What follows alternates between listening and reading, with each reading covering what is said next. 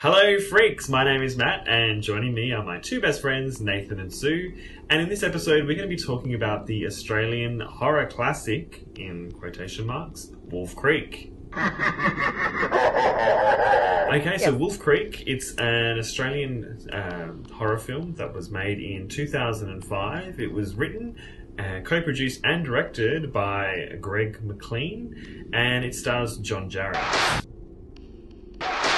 So essentially it is a man in a ute picking up tourists and dispatching of them. That's kind of the whole basis of it. That's the short version. Right, but I mean, I suppose the best horrors have the simplest ideas. Only because when you get too convoluted and complicated, it turns into Saw Part 7. And you're like, what the hell? So I like the simplicity of it.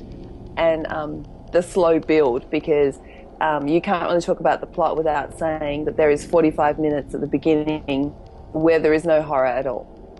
It's just character building, which some people don't like. Yeah, I like it. I think it's needed. I actually think it's its main strength, to be honest. Exactly. I think you really care for those three characters. Well, I certainly do. Australians have this tendency to not like our own culture and sort of makes us cringe. But Wolf Creek surprisingly didn't make me cringe, and I actually liked those characters. They weren't just, from the set of Neighbours or Home and Away. They were sort of really well-rounded characters, people that I could know. Yeah, really well-rounded, I thought. Very believable people, well cast.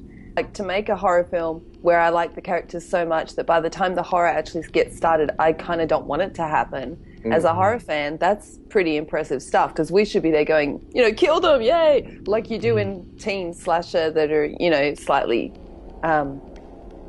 more quick to get to the action. You are sort of, let's get into it, and it's all fun and games. Whereas this film, I was like, I just want them to go on their journey and have a nice time.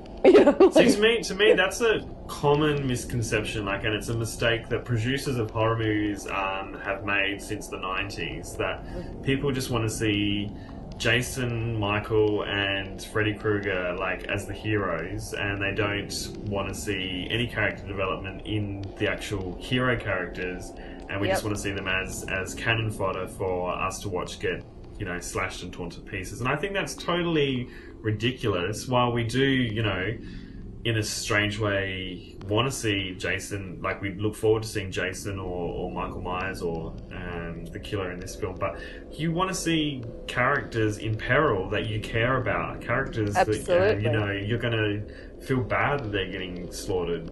You don't want to see just some moron on the screen.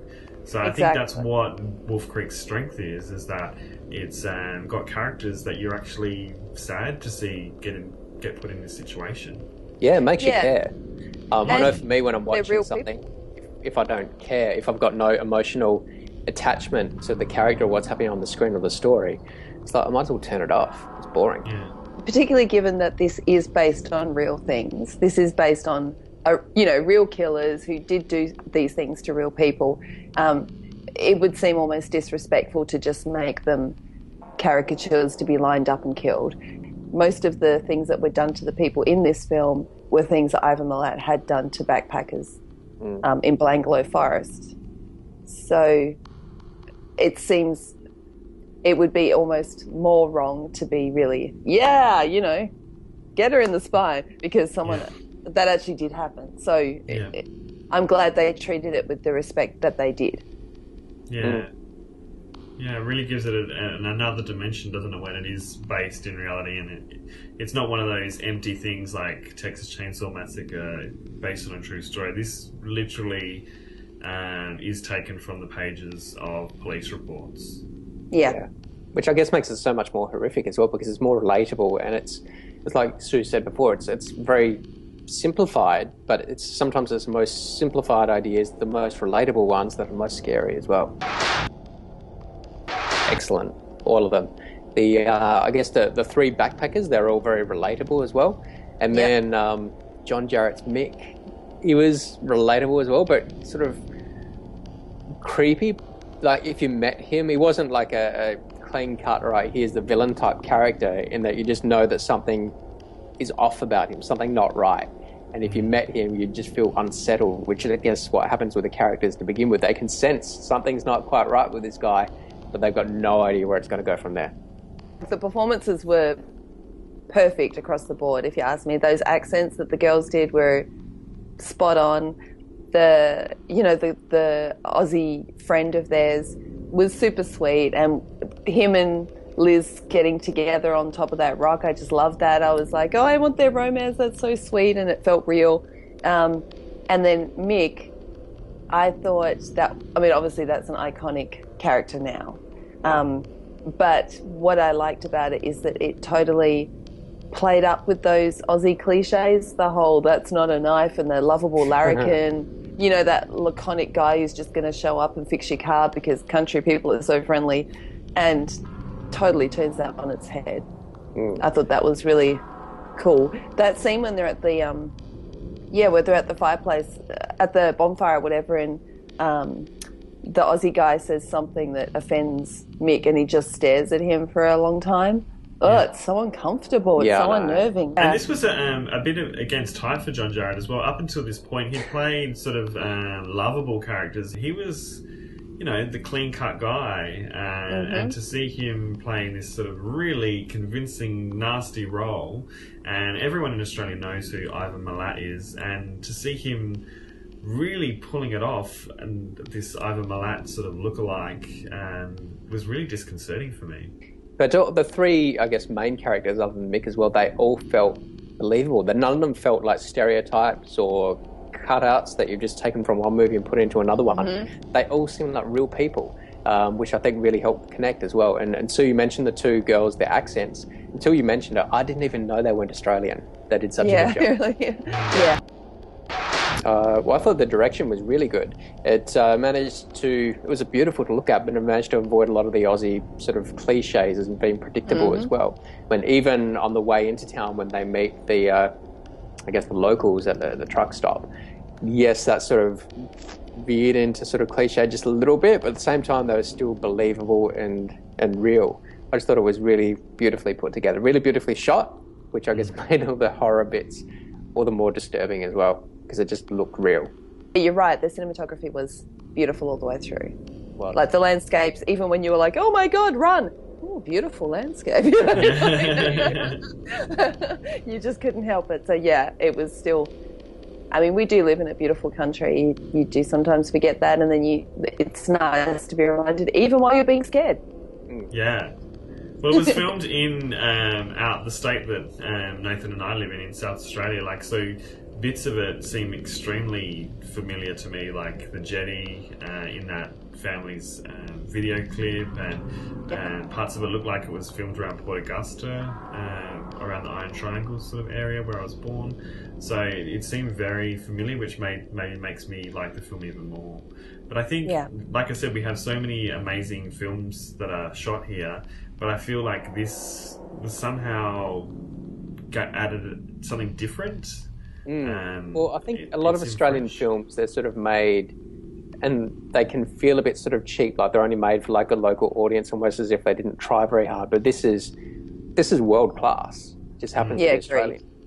Yeah, or they're made where they're almost trying to sell Australia, like like the tourism board sponsored them or something, and we're going to have sunset views of kangaroos running across the road and shit. And it's like, I would rather you just told a good story and it just happened to be set in Australia, and these things are incidental rather than, really highlighting, oh, it's beautiful down here, come and live in Australia, because I think they're forgetting the whole point of films. Yeah. I also think because we don't get enough funding, but we still try to sort of do Hollywood-style films, a lot of times they just don't work. We can't live up to that. We're better sticking with it where we are, which is why horror works well, and particularly horrors like this, because it's not like they needed lots of fancy sets or anything.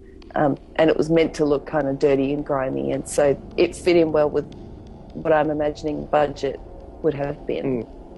Yeah, that's why I'm surprised that we don't have more horror films shot here. Like, it's such a great landscape for horror films. let's talk about what we think of the film overall, and we'll give it a score. And Nathan, do you want to start off? Let's give it a score out of 10. What do you give Wolf Creek out of 10? Okay, look, overall, I didn't think it was a particularly fun film and not a particularly pleasant film, but it was really well made. It was really tense and really horrific. So yeah, ultimately it was a good horror because it's horrific. So my total score, taking into consideration all of that, I think I'd give it 8. Is it a horror? 8. That's a solid score. Yeah. So what would you give it out of 10? I'll probably give it a 10, you know. 10 out of 10? I think so, because I'm trying to think of, is there anything I would change or anything I wasn't happy with? I kind of think it's a perfect horror film, so I'd probably give it a 10. Fair enough. Wow, that's an amazing score. And for me, like Sue, I think it's a pretty solid film. It is hard to fault any of it, and the only thing that I would sort of fault it is that while it's an enjoyable film, it's not a film that I revisit often, simply because it's a film that haunts me. So, like Nathan made the point, it's not a thoroughly enjoyable film in that way. You don't enjoy watching it, but I do enjoy watching it because it gives me such a huge reaction. So I'm going to give it a 9 out of 10 because I think it's pretty awesome. So it's a successful horror. Yeah, very successful. So I guess asking the question, do we think this is a classic? It is a new film. Do you think it's a horror classic? Is it I guess it fits in with the slasher genre, like I said at the beginning, with Texas Chainsaw Massacre and Halloween, Friday the 13th. Do you think it fits well against those films as a classic? Definitely, it's a modern classic. Yeah, I agree. I mean, obviously, I think it's perfect. So, yeah, I think it's a classic. I do think it is the kind of film that you could watch 10, 20 years and it would still be effective and chilling and creepy because it works on basic horror. It's not about what's flavour of the month or anything like that. It's what is always going to scare people. So, for that reason alone, I think it's a classic. Excellent. So we thoroughly enjoyed Wolf Creek. Is that simply because we're Australians? Well, let us know in the comments below what you think of Wolf Creek. You can also connect with us on Facebook and Twitter. And if you like this, give us a thumbs up. And don't forget to subscribe because we've got a lot more coming this way. We've also just recently uploaded the top 5 moments of Wolf Creek, so check that out as well. Until next time though, we'll see you. Bye. Bye. Bye.